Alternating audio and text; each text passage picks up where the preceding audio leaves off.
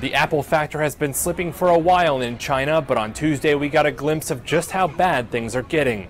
Q3 sales down a third from last year, the worst decline anywhere in the world, costing China its title as Apple's most important market outside the US. It's well known that the Chinese economy is slowing, but as Brenda Goh reports from Shanghai, there's a lot more to Apple's problems than that. People say that the iPhone is becoming less of a status symbol in China.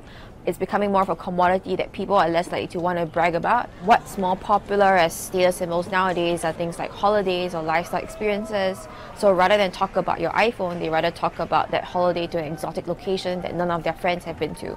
Chinese consumers may be harder to impress than before, but there's also the ever-growing problem of competition in a market packed with cheaper local brands. The top-selling handset in China isn't Apple, it's more like Huawei and Xiaomi, and these are more popular because they have a better app ecosystem, and also they have shorter product cycles. They come out with new products that the fickle Chinese consumer likes, and also they come up with a lot of new features and games which attracts them to a much broader population, as well as the price, of course. To make up for lost ground, Apple's trying to boost services like music and the App Store, but that's easier said than done after Beijing shut down the iBooks and iTunes movie stores in April.